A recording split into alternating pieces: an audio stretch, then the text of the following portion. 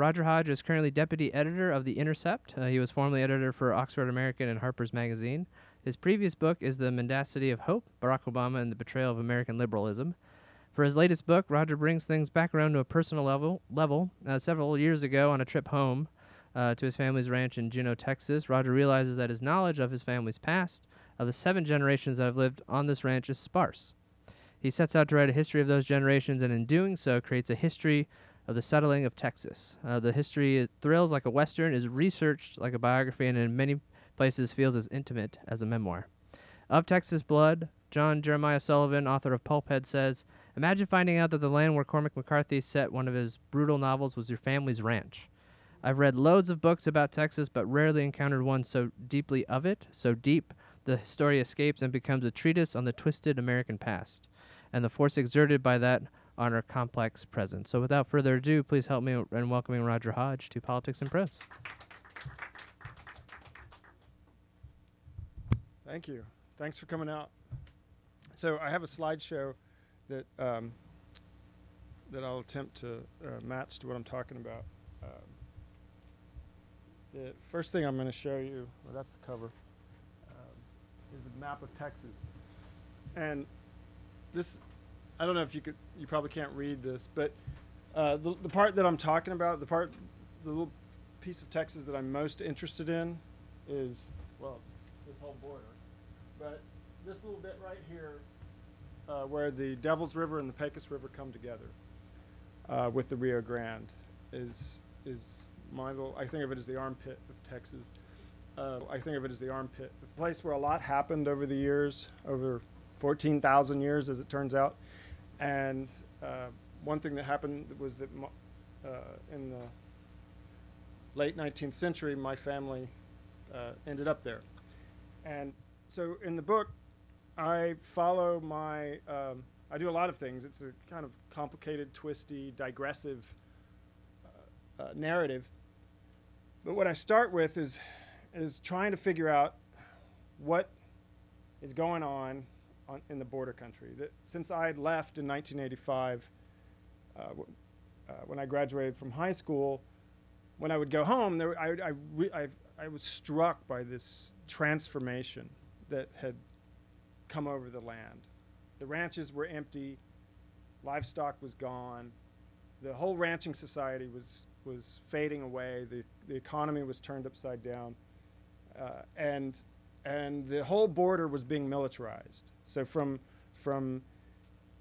the sheep and goat industry being dominant in my county, Val Verde County, where I was born, Del Rio, now it's law enforcement. The federal payroll is the dominant payroll, which is something y'all are probably all familiar with. And so that is a radical shift in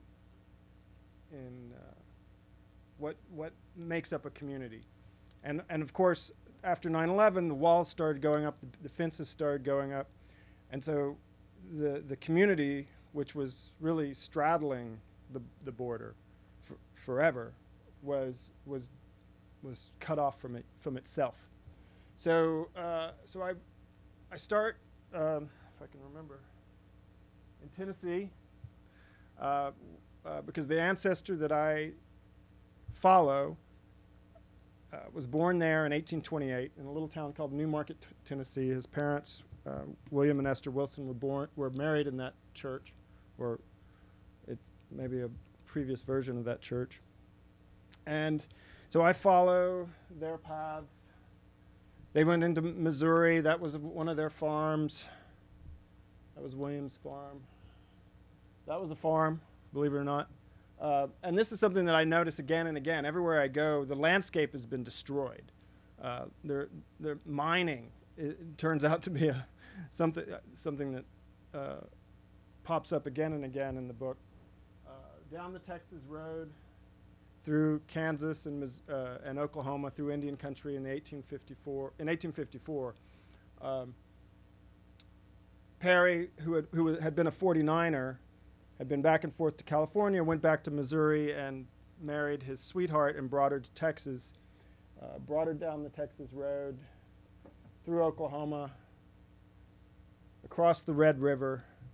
This is where Culbert's Ferry was, and into the tall grass prairie along the Red River, where he drifted cattle and tried not to get killed by Comanches, because little did the early Texans know, but they were settling a settled place. This was a place that really belonged to someone else, and the Comanche Empire seemed very mysterious to them at the time. They were just these heathens raiding them, but this was their home.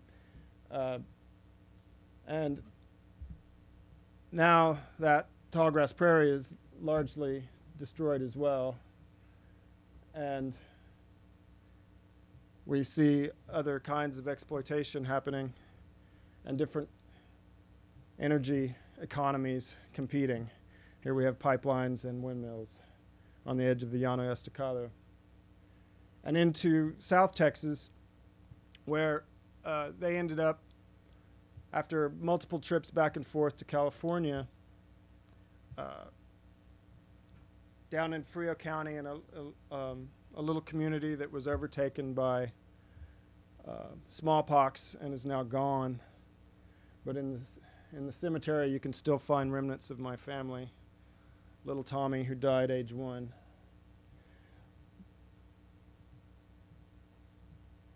But a lot of this talk is going to be about the militarization of the border. So this is Falfurrias Checkpoint, which has the highest seizure rate of any checkpoint in the country. And this is the numbers on this sign are pretty low because it was early in the year when I was there. It was February. When I went down to Brownsville for the first time, when I was working on the book, I was trying to get inside the militarization so that I could get a sense of what Homeland Security and Customs and Border Protection thought they were doing on the border, because it wasn't really clear to me whether it was having any effect, other than harassing people. I had a run-in with the Border Patrol near El Indio when I had gone down to see whether my grandmother had really seen a drone, which I didn't think was really possible, and turned out to be a radar blimp. And I got detained because I was looking at it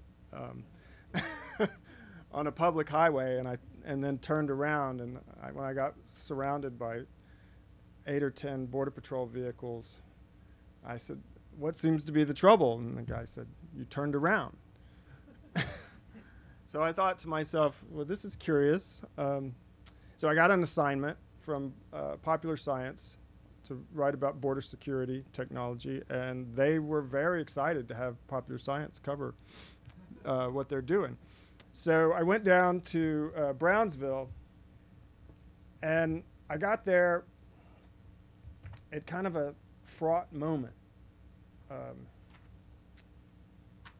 see if I can find my page. So I'm going to read a little bit. It only takes 5 minutes. I've timed it, so I won't read for a long time. And then I'm going to tell a little bit of a story of what I learned there. And there's a little bit I'll read toward the end. But this is near Brownsville. This is the beach, very near. I couldn't get all the way down there where the Rio Grande runs into the Gulf. It's called Boca Chica. And that's very nearby. This is where U.S. military camped during the provocation of the Mexican War. And that's a rescue beacon. A lot of people die down there in the brush. I arrived in Brownsville, Texas, shortly after the murder of Jaime Zapata, the immigration and customs enforcement agent who was shot dead at a roadblock on a highway between Mexico City and Monterrey in the state of San Luis Potosí by members of the Mexican drug cartel known as Los Zetas. Zapata, a former Border Patrol agent, was a Brownsville native, and his funeral was held 2 days after I pulled into town. A procession passed through the community as residents lined the streets, waving American flags. Some of the Border Patrol agents I spent time with in the Rio Grande Valley attributed the relative quiet along the line that week to the Zapata killing. The cartels seemed to be watching and waiting to see what the American response would be. The Gulf Cartel, which had been fighting a war with its former enforcers, the Zetas, for control of the smuggling markets, or plazas, along the South Texas border, resulting in more than 1,000 deaths over the previous year, denounced Zapata's killing and called for justice. Quote, "It's clear that the federal government should act without delay against these assassins," the cartel said in a statement, "because the spilling of blood in the country is now drowning society." Trying to figure out who's killed more people than between the Gulf Cartel and the Zetas would be difficult.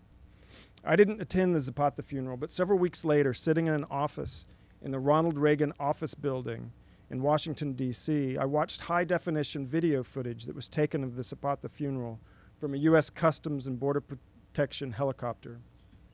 The video was shot about 3 miles out. The mourners at the funeral were probably not even aware that a helicopter was in the area.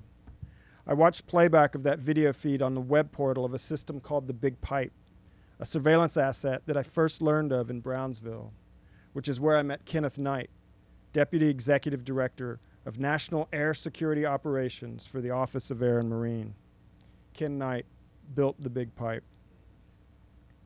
So when I got there, Kenneth Knight saw me. I just saw this very impressive looking guy, this big guy in a tan jumpsuit, looked like a helicopter pilot, with white hair and square jaw.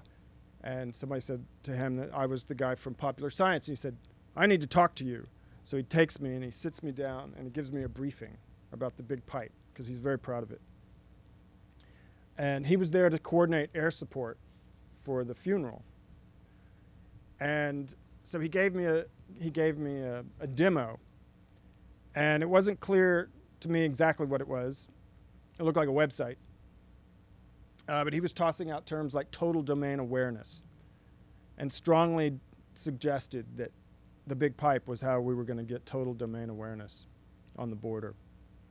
So it was hard, again, I wasn't quite sure what we were talking about, but it seemed, after reflecting a bit on our conversation, that the Big Pipe might be the framework for what they call a common operating picture, which would integrate and rationalize the huge streams of data that were crossing the border, the high definition surveillance technology, the video feeds, all the photographs that are taken every time you pass through a checkpoint. Like, to get in and out of my hometown, you have to go through a checkpoint, and they photograph everything. Like, they get your car, they get your license plate, every passenger, the driver, from various angles, and all of this is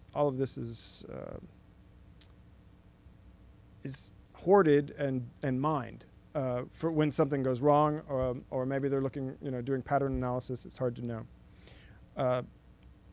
So we have these rivers of data coming through the border, and somehow you have to be able to rationalize it and exploit it.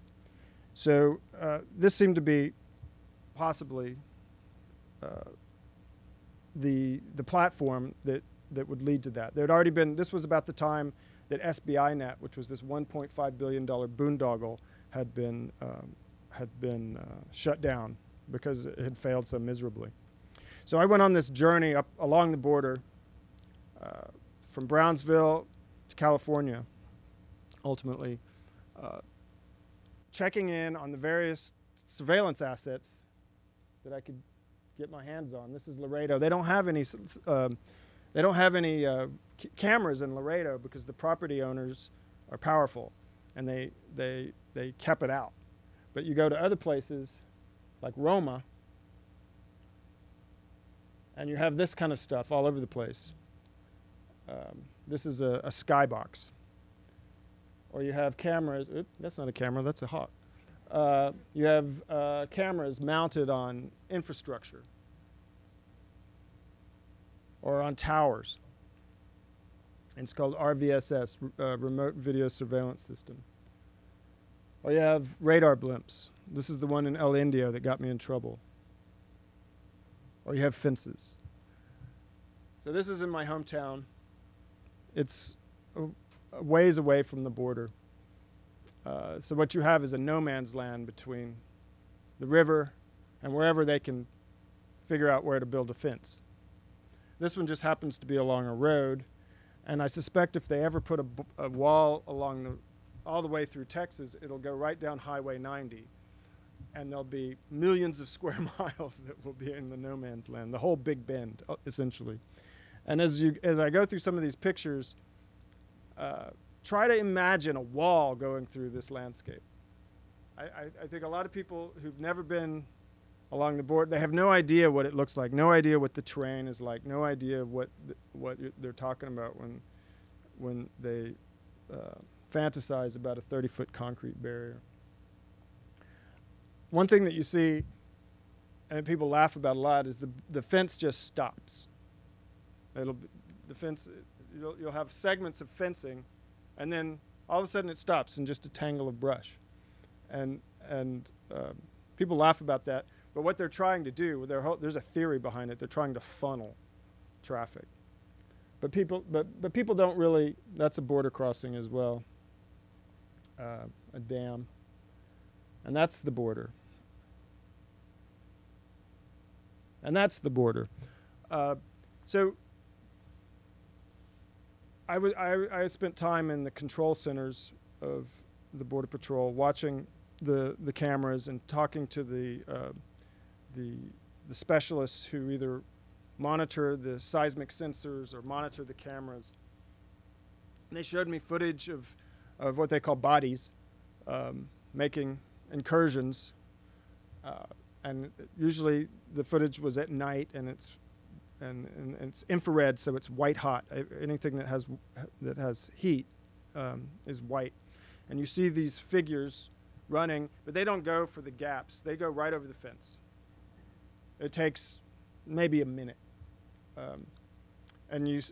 but they've maybe triggered a bug, which is a seismic sensor.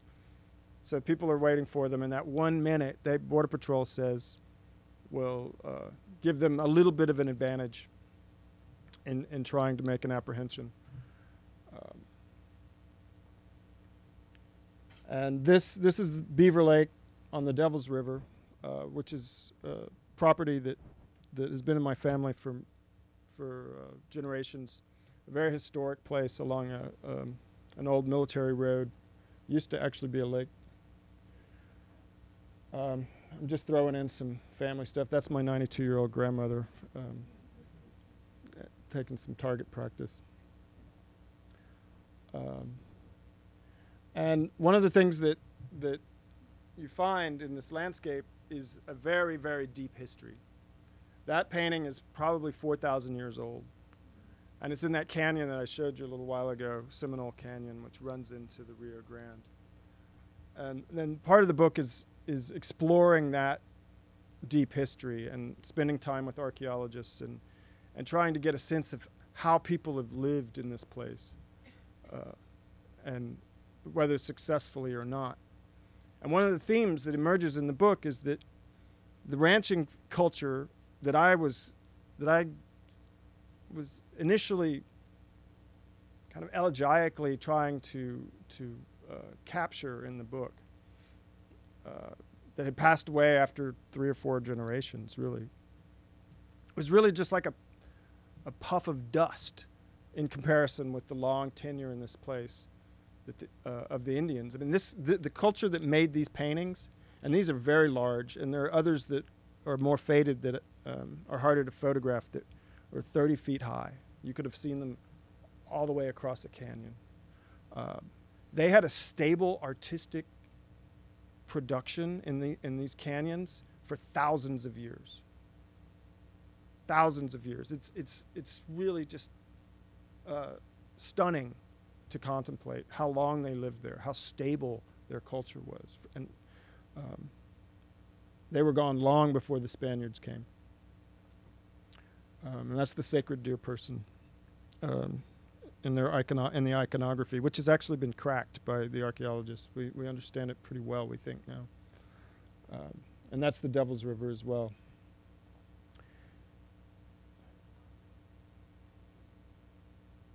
And the Pecos. So I went on these journeys along the way. I would go. As I said, the book is highly digressive, and one of the journeys was recreating the trip out west that Perry and Wellmont took in the late 1850s to go to California. And one of the most stunning documents that I found was the diaries of, well, it's a set of documents really, the diaries of women on these wagon trails. And the reason I was so focused on those diaries was because Wellmont, my great-great-grandmother, didn't survive that trip. She died somewhere near Yuma. And so some of these photographs are also just an attempt to help people understand like what people were crossing when they were making these crossings. That's the Pecos River, also like right on the border where the Pecos meets the Rio Grande. And I'm just not sure where you put the wall there.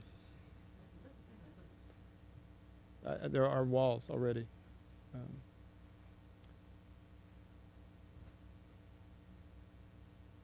The other sense that the other theme that arose from the research and writing of this book was that the entire border region is an agricultural ruin. Everywhere you go, it's just ruin after ruin after ruin.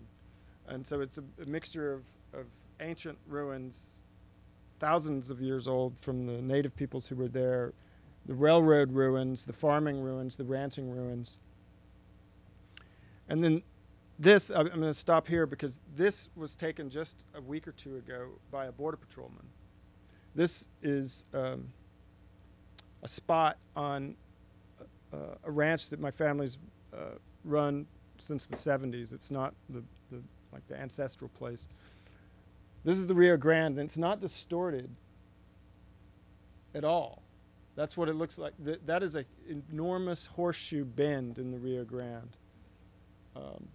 And we have about 3 miles of frontage on that bend. And this is where, has anyone read No Country for Old Men by Cormac McCarthy or seen the film? Yeah. So the opening scene of that book, you remember, is Llewellyn finds the suitcase in the aftermath of this cartel deal that's gone bad. And everything follows inevitably from that moment. Well, McCarthy sets this novel just west of Lozier Canyon. It's it'd be up there, a little bit further up there. Lozier Canyon runs into the Rio Grande. This is our family's place here. And so he set this scene on my family's property. So I wrote about this in Harper's Magazine years ago. And the film wasn't made in this part of the country. The film was made further west in New Mexico or near Marfa, because I think it's just easier, I guess, to film out there.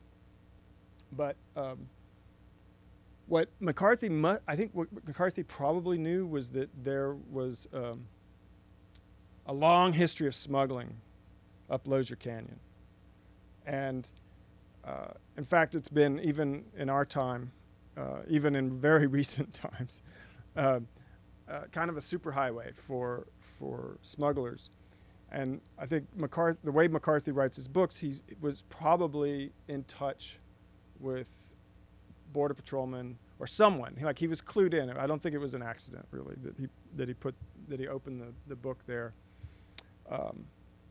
So that's where this book really began, when I dove into that project, writing about that scene and writing about McCarthy in general, and the way McCarthy captures the violence, the kind of latent violence that's always seems to be under the surface in this part of Texas. And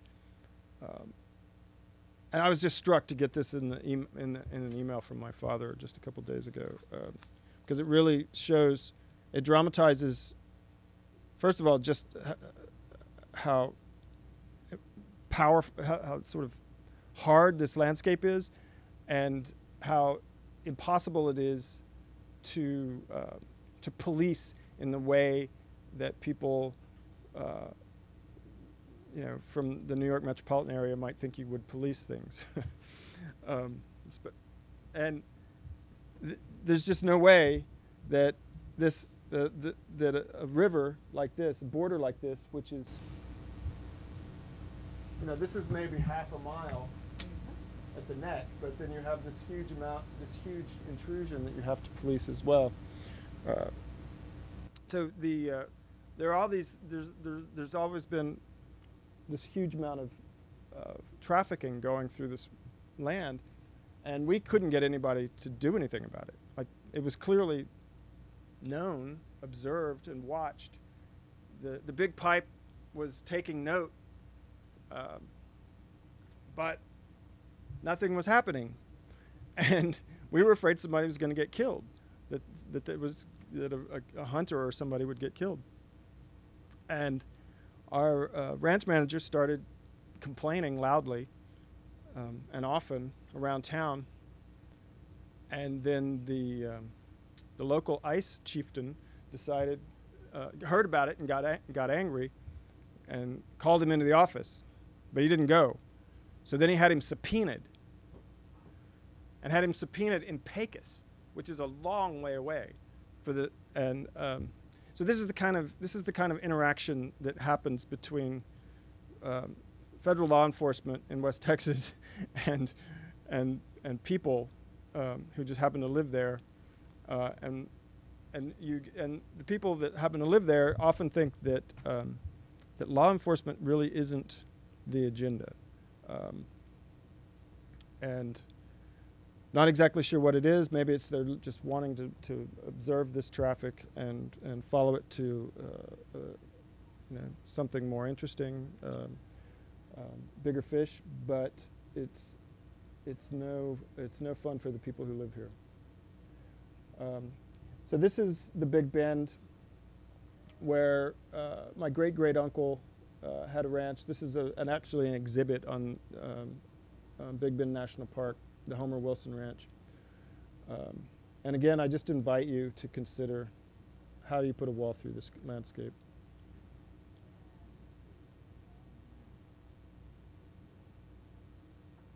So again, you encounter, as a kind of punctuation as you travel west, the assets of the border security complex, and the different kinds of fences. You have your picket fences, you have your mesh fences, you have your Jersey vehicle barriers, which is what mostly is deployed in New Mexico and Arizona.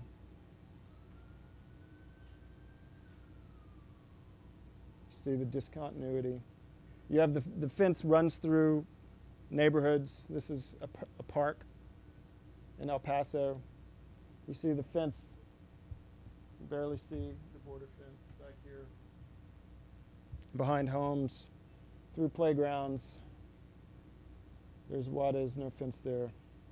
That's the Rio Grande, that great big river. And so when I was in El Paso, I went on patrol with this guy for a while, and then he took me into a control center. And it was a very small control center as compared to the one in Brownsville. And there was this kind of angry-looking man sitting there with a small number of screens and all these blinking lights. And all the blinking lights were the seismic sensors that were all going off. And he was trying to clear them, one by one, trying to clear them. So he was having these profanity-laced interactions with field agents who were out trying to clear the seismic sensors, which were always going off and there are always false alarms. And he told me a story about how he ended up in that room. Because, by the way, the worst possible job you can have in the Border Patrol is sitting in front of a screen or watching those sensors. It's absolutely the worst. And so what happened to him was he got shot in the chest with a machine gun and was put on disability, and then was given a job sitting in the control room. The public affairs guy who took me in there was extremely upset by the interaction that we had. It was not the pretty picture of border technology that he was hoping that I would walk away with. So I guess what I'm trying to get across is this strange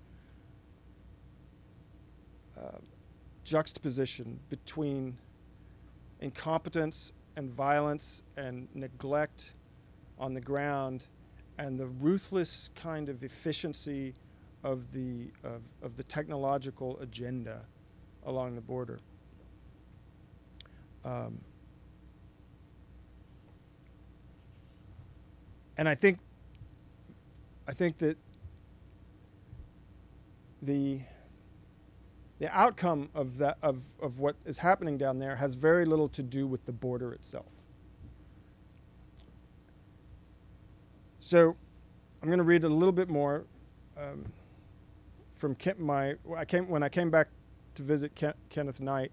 I also spoke with a guy named Mark Burkowski, who buys all the toys for Customs and Border Protection. And he gave me a long rigmarole about how the technology is not the answer. There's not one fix for any one problem. What we really need is comprehensive immigration reform, which was nice to hear. And I actually hear it a lot from high-ranking Customs and Border Protection people. They think there's a political solution, not a technological solution. But at the same time, they like the technology. So Knight was talking about total domain awareness. But he wasn't just talking about a specific operational zone like the Rio Grande Valley sector. He was aiming at a much larger domain, fusing the national air radar picture with the coastal marine surface radar picture, and adding in all the CBP feeds along the border and the video surveillance cameras in the ports, along with the airborne surveillance, the airborne video sources, the drones, the P-3 aircraft, the helicopters, as well as surveillance assets in metropolitan areas, so that the scope of operations expanded to the widest possible extent. This broad spectrum of surveillance is really what Knight seemed to have in mind when he spoke about total domain awareness, an operating picture that encompassed pretty much the entire United States. At that point, the potential for real-time, persistent, and pervasive surveillance of a target comes into view. Total domain awareness means the ability to apply these tools anywhere in the United States.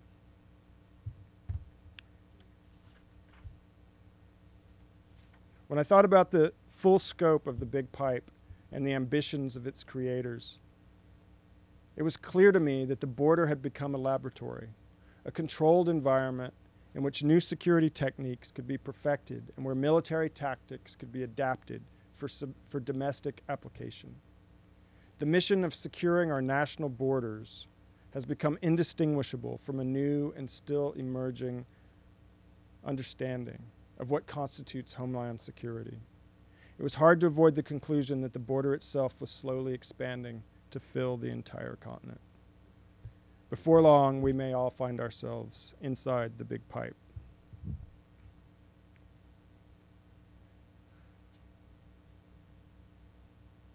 This, by the way, is the 1598 crossing of Don Juan de Oñate, who came up the Camino Real from Mexico City and founded New Mexico.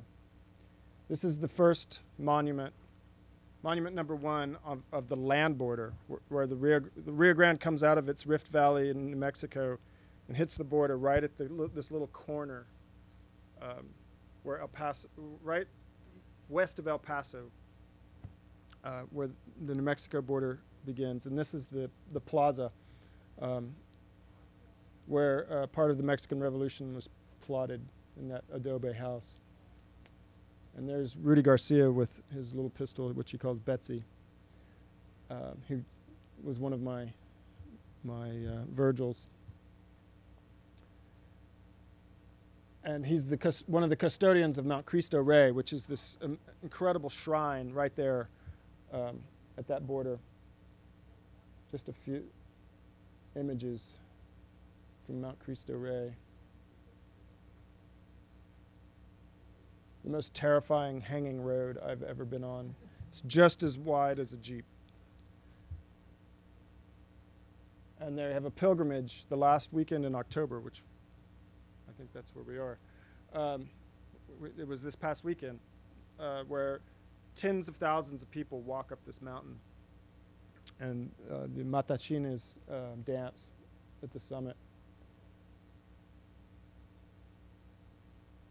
A lot of people do it barefooted.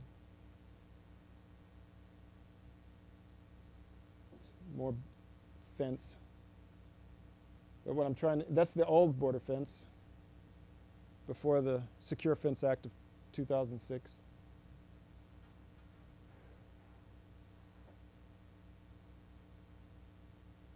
Apache Pass in Arizona. More border country with mountains. And I'm just going to go ahead here. I'm trying to get to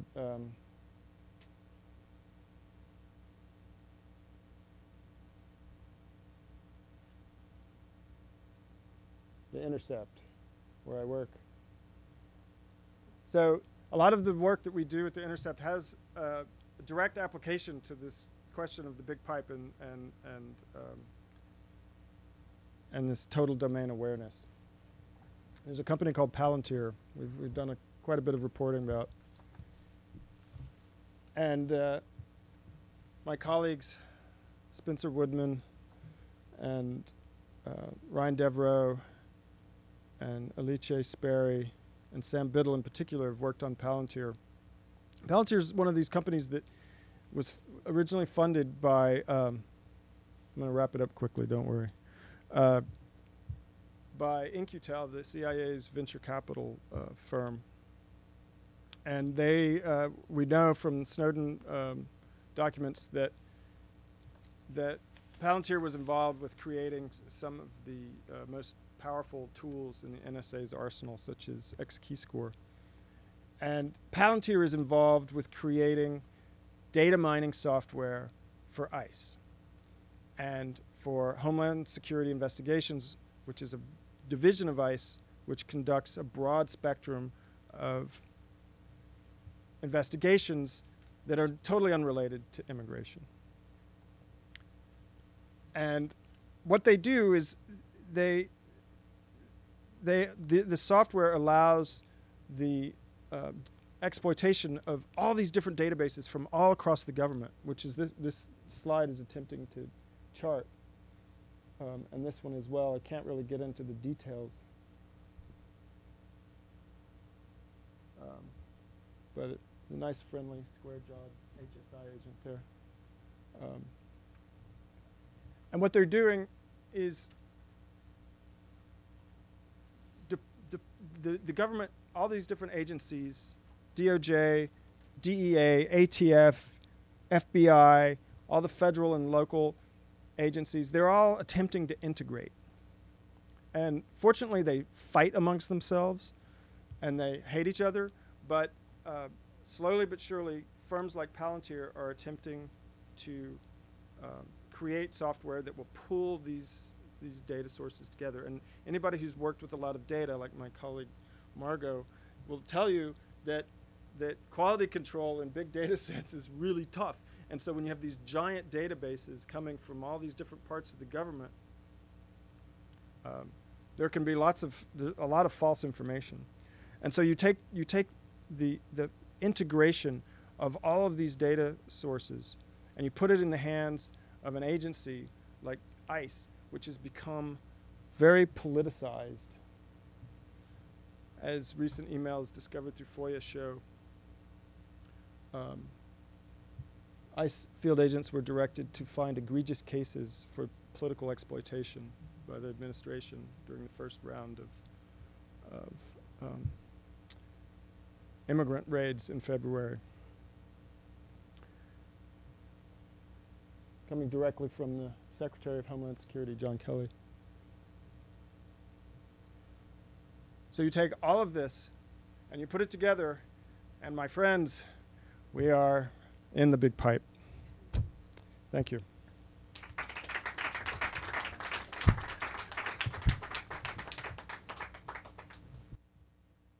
Yes, there's a microphone over here. Hello, hello, yeah. I have a couple of very short questions, if I may. Yes. The first one is, Texas from 1836, I believe, to 1846 was an independent republic. Yes. And since then it's been a state of the United States. Is there any nostalgia for being a republic? And if so, how does it manifest itself? I think there is a lot of nostalgia in Texas, not only for being a republic, but also nostalgia for the Mexican War and the Indian Wars and the Civil War. It manifests itself in ways that we can all see every day in the news, I think. But in 1846, the Texans voluntarily became a state. They could have stayed a republic. Oh, they always meant to be a state. Yeah. Oh, there's no doubt about it. Okay. They always meant to be a state. Andrew Jackson and Sam Houston, to use the word of the day, colluded to wrench this northern state of Mexico away from Mexico, and annexation was always the plan. I see. Yeah. And the second question is, up here in Washington, a lot of us see Texas as a rather politically conservative state. And are there any simple reasons for that you could describe? Well, one is gerrymandering. I think it's actually a very complex and diverse state politically. You have these large liberal cosmopolitan cities surrounded by sparsely populated red counties, and Texas in the past was a big New Deal state. You had a long populist history, and now, you know, this. It's a complicated story, but basically it's manipulation and corruption that has allowed the right-wing Republicans to maintain control of the state. Because if you look at it in pure demographic terms, it's very quickly turning blue. But you know, it's a messed up system. So, but if you look at the most populous counties, they are extremely diverse and cosmopolitan and multicultural. Thank you. So I think, yeah. Thanks for the questions. Is anybody studying, or maybe it's too late, the relationships across the border of like families and friends? I think people are, and there are all kinds of sociologists and borderlands historians and journalists and writers who are better equipped to write about Mexico than I am, who do write about this and record this. It's a real challenge for people who have family on both sides of the border nowadays. And are they allowed at all? Yeah, people can cross, but it's made very difficult. It's made very difficult, and the border cities are on the Mexican side are very dangerous. And there's a rash of, I mean, there's actually been more killings recently than in the really bad days of the cartel war. But they haven't been getting a whole lot of press. So it's not that people can't see their families. They can you can go across. It's just it's made more difficult. Thank you. Well, thank you. This was fascinating. I'd like to ask you to say a little more about this death of agriculture and ranching on the border, and about the corresponding, I guess, incursion of the federal government as the principal employer. And then related to that, is it true all across the border, or are there variations you've noticed from Del Rio to Eagle Pass, Laredo, and so forth? I think there's still a lot of agriculture in the Rio Grande Valley, traditional crop farming. The ranching economy collapsed. So I think it began to. When I graduated from high school in 1985, it was still thriving. By the time I got to New York City in 1992, things were already getting dicey. Part of it had to do with the repeal of the Wool Act, which destabilized the market for wool and mohair. And I think NAFTA was a huge part of it. And all of the wool and mohair production just went overseas. It really has to do with national macroeconomic policies and trade policies. And it's a little bit above my pay grade to understand exactly what happened. But very quickly, in the course of a decade, the ranches, the large production ranches in all the counties that I'm aware of, and not just in the border, but all over the state. But there was a particular heavy zone of sheep and goat ranching in the Edwards Plateau area. They all emptied out. There's still a few remnants. And then the militarization really got started under Clinton. But it just picked up after 9/11, and the Secure Fence Act was a big part of it, of 2006. And then they've, since 9/11, they doubled the size of the Border Patrol. So we went from, 24 people that were originally hired to keep Chinese out. The Border Patrol were created as were part of the Chinese Exclusion Acts, to this giant paramilitary force of, I don't know what it is now, 25,000.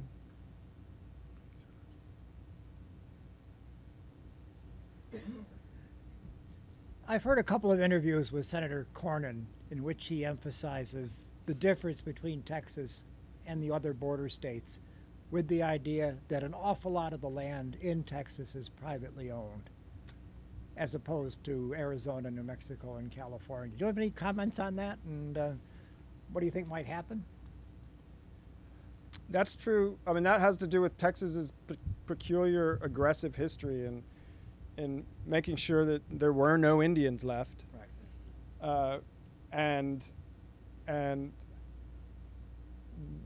the federal government gave all the land that should have been federal land to the state after annexation. I don't know that it makes much difference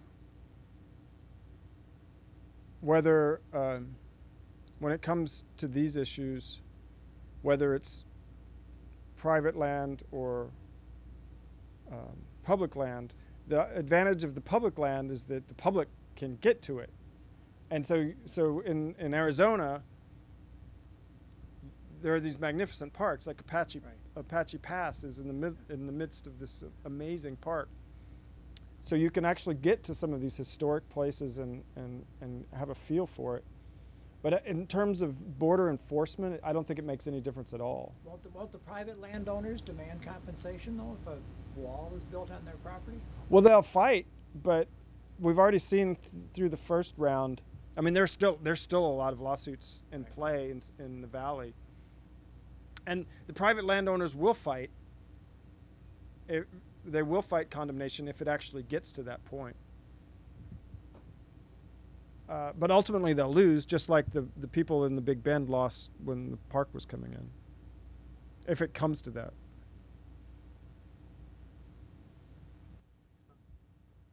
Alrighty, any final questions?